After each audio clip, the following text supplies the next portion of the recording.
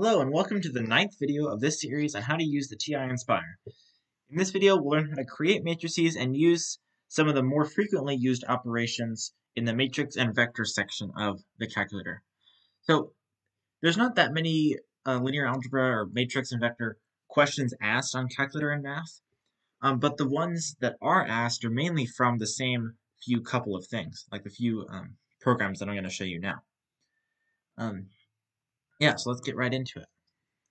So the first thing you're going to have to know is how to create a matrix. So to do that, you go to Menu, and then 7 for Matrix and Vector, 1 for Create, and then I'll do 1 for Matrix. So this is going to come up. It's going to ask you how many rows and how many columns you want. So I'm going to stick with a 2x2 matrix.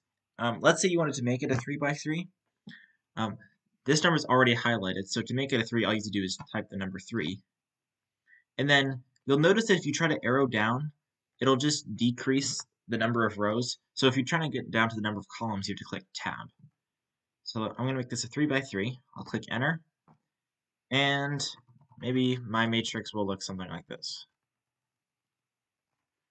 Okay, that's my matrix. So there's a few things we can do with this. One of them is we can find the determinant. So if I'm trying to find the determinant of this matrix, I go to Matrix Vector, and then you see number 3 is for determinant. So I click that, and then I can do either control enter, or I can just put this here, and we get a determinant of 0. By the way, you can only take determinants of square matrices, so you can only take a determinant if the number of rows and the number of columns are the same. So, I mean, that's about it for the determinant. There's not really much to matrices on UIL because a lot of them are more advanced, more advanced linear algebra concepts than they ask. I mean, for all I know, next year he's going to go super in on linear algebra like he did on statistics. But for now, those are really the two things you need for matrices. There are some other things that you can use for vectors, and all of those are going to be under C right here. So you can find the unit vector, cross product, dot product, all of these other things.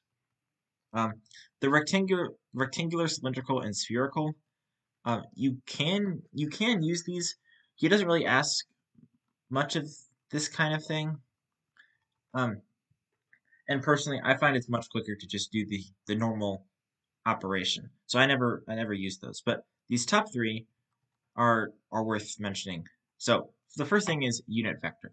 And what the unit vector does is it takes a certain vector. So say I have a vector 2, 3, and it outputs the vector that has a length of 1, but also points in the same direction. Oh, I typed it wrong.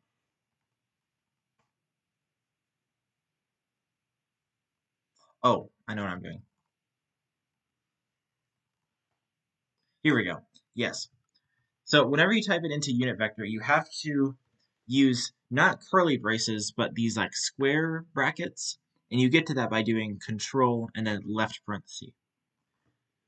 So here is our vector, right? It goes 2 in the x direction, 3 in the y direction. And this vector right here points in the same direction, but only has a length of 1. Now, the other one is the determinant. Not determinant, the dot product.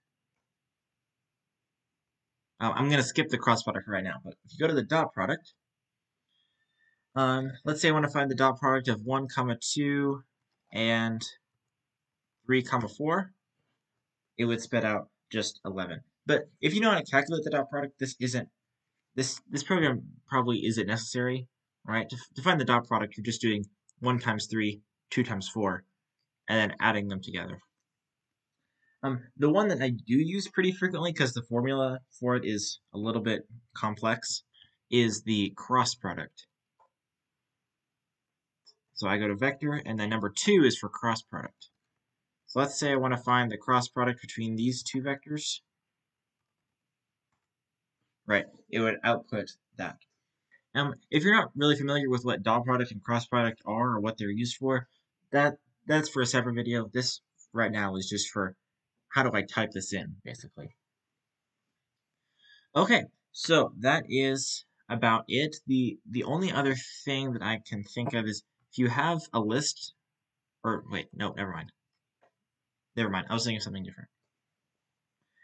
Yeah, well, that's about it. There's not that much to the matrix and vector on these UIL tests. Um, that's pretty much it. Well, so I guess if you learned something, make sure to leave a like and subscribe. If there's something you think I skipped, which with probably didn't skip anything because it's not that much to it on this calculator.